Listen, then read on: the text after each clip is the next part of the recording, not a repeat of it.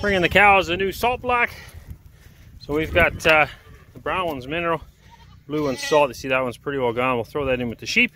The salt, that is, not the mineral. I can't do that with the mineral. Sheep can't have copper, and most goat minerals and cow minerals have that in it. And I also picked this up as a mineral lick. So they get lots of minerals out of here. It's also full of molasses, which is high protein, which really help, 20%. That'll offset some of this feed. This hay is not the greatest quality, so that'll help the cows. Also, I'm hoping it'll act as a bit of a laxative, maybe, in case anybody else is impacted. I don't see any other issues, but just in case. All right, now number 4 was huffing and puffing here. We hit this thing's really heavy. So number 4 was impacted, and I don't want any other issues that way. So this will hopefully help get the poop flowing too, if that is an issue for any other cows.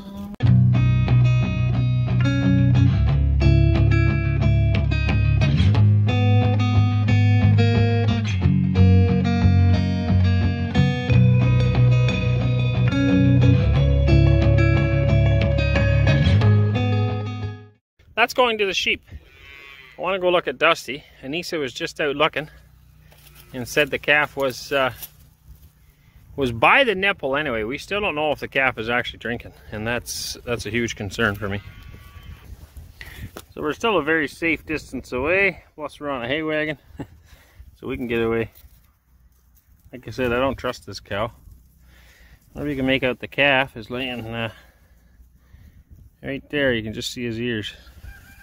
Lifted his head a bit.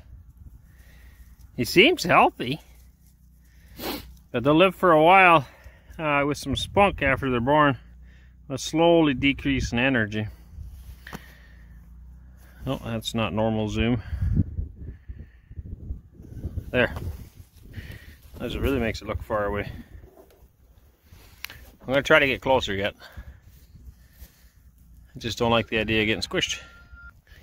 Hey, buddy. This spunky little calf too. This one's like a week old now.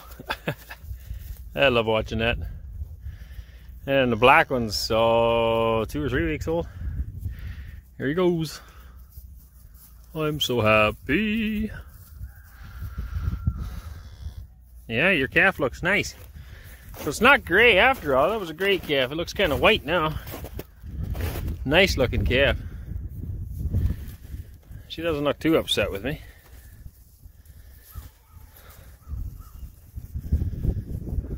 That's the mum for that calf.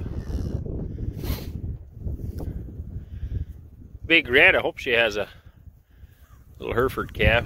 A red white face, that'd be cool. She couldn't sleep on this table, and I pushed her back, and now she's just screaming her way over. She's like, I'm not on the table, Mom. I'm not on the table. I see you. You're working your way onto that table again.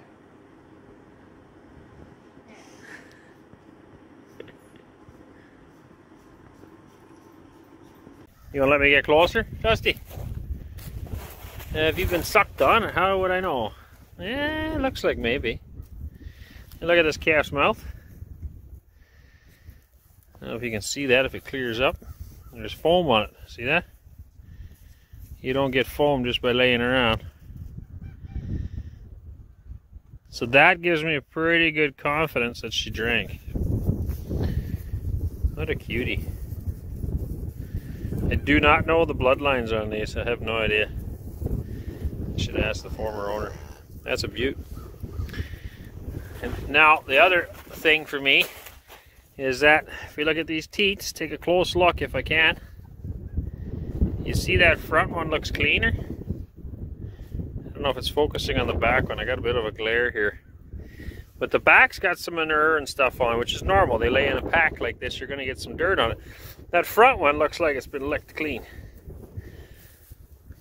Now she is so engorged that I was really worried about her ability. Oh, the focus is her ability to feed. But I think that front teat looks clean. And that back one looks really dirty. So that combined with this girl's foam on her mouth makes me believe that she's drank, which is good.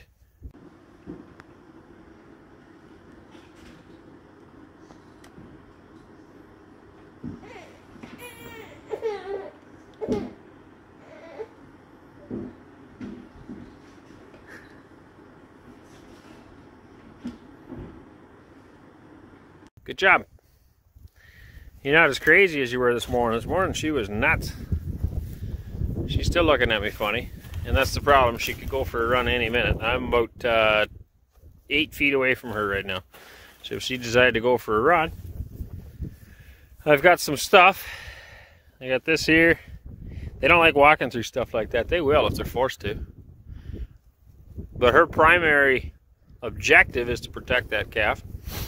And if I bolt away from her, she's not going to chase me forever, because her main thinking is protect the calf, protect the calf, protect the calf.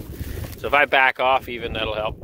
And if I get myself between this pile of garbage, or get that between the cow and me, that'll make a big difference too. That's good. She looks good. She looks healthy. The calf looks healthy. I'd like to see that calf stand, but I don't think Mom's going to want me poking him in the bum. It was up a little while ago, like when you see them running around like that brown one, and you know they're good. Anyway, my battery's dying. I'm gonna leave these guys alone. We'll come back out again later. So apparently she made it. So she made it onto the coffee table after all, even though I told her no. She was on there, and now she's on here. This is where she likes to sit. It's funny. Hey, Hazel. Hi.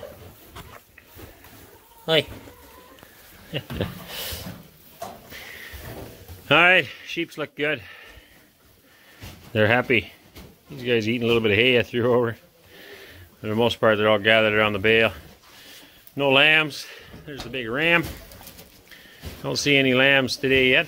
That will be coming soon. There's a few of these guys are starting to bag up now. So hopefully it'll all go well. Looking forward to getting them out of here. Like they're going to stay in the barn. But the pen that I'm in right now, they're going to have that space as well. Give them a bit more room. They still got lots of room in here. While it's colder in the wintertime, it's good to have them a little tighter anyway to keep them warm. But now it warms up in the summer, I'd like to give them more space. So, planning on giving them this space here as well. They'll have that pen as well as this pen going out. And then this is going to go farther, past the tractor yet. Once we get the outside barnyard done, just waiting for the ice and the snow to melt here. Then we'll scrape the dirt and tree roots out, and then we're going to build an outside run. That, and I got to pick up some fence posts for that. You'll see that in a future video, like I said, in about 3 weeks or so. And then the pigs will have a larger outside run. There'll be one here, as well as an outside run. That'll be quite a bit larger, the outside one. And then the plan is to put these calves in there. Plus we have 3 more in the hutches that'll be getting weaned soon, in the calf hutches. And the 2 that are running around with Judy, they'll all get weaned soon. So those 5 plus these 4 will all go in that outside run. Plus the goats out there. That'll hopefully keep them out of Mama's garden, because she don't like that. She actually liked to get rid of all the goats because they always get out. And I said, well, we're going to try real hard to keep them in this year. And then we'll just feed them hay there. This year, next year, I don't know, as time goes on, we hope to have better fencing and such. And then they can all be out on pasture. But last year, yeah, they were out more than they were in, and that causes a hassle. So the pigs will probably stay in this pen here. And like I said, with the outside run, so they'll have lots of room in there. 2 more of these are going to go, so it'll only be down to 3. 2 female pigs plus the boar will still be here all summer long. And then the calves on the outside and the sheep in here. That'll give them a lot of space to lamb. They can have this whole area. I'm going to get the milk stand. We've got to clean the barn out once this all happens. We'll clean all the manure out, rebed it, get the milk stand and all that stuff pulled out of there. Yeah, looking forward to that. We have a double layer in there for storage. I was thinking about doing the same thing on this side for storage as well. That part wasn't necessarily meant for animals, but it's working great for that. Just have to clean it out through that door as opposed to through this front. But yeah, we'll probably put a second layer in there. I'm not sure yet. I had thought about doing that all the way along here for straw. I could. right? We could easily put a layer in all the way along here. And then we could put small square bales up there for bedding. And it wouldn't impact us because we're going to clean out from this side, driving in, and then that wouldn't bother us on that side. So I don't know, we'll see. Got to finish these end boards here yet sometime too. Maybe get around to that this year. It's been a nice little barn for the critters this year. Anyway, that's all for that one. We really appreciate the support. The channel's really been growing lately. It's kind of nice to see. Every day there's a whole bunch more subs. So thanks a lot for all the support. People quite often ask how they can support us, and there's multiple ways. You know, some people like financially supporting us. We appreciate that too. But I really think the biggest support you can give us is sharing our videos. You know, if you like our content and you think it's helpful, getting it out there to other people, that would probably be the biggest help you can give to us, is to share it to, I don't know, whoever you can think of on all the platforms you can think of, and help us grow this channel. And that would be a huge boost to us. So if you could do that, that'd be great. If you're new to the channel, there's a lot of people that watch regularly that aren't subscribed. If you subscribe, there should be a button around here somewhere that I think you can click on to subscribe. Else it'll be underneath the video. It should say a spot subscribe. So you increase our subscriber count, and then also just hit that like button. The more you hit that like button, the more attention the channel gets. So there's multiple ways you can support us in those ways. So anyway, we'll catch you on the next video.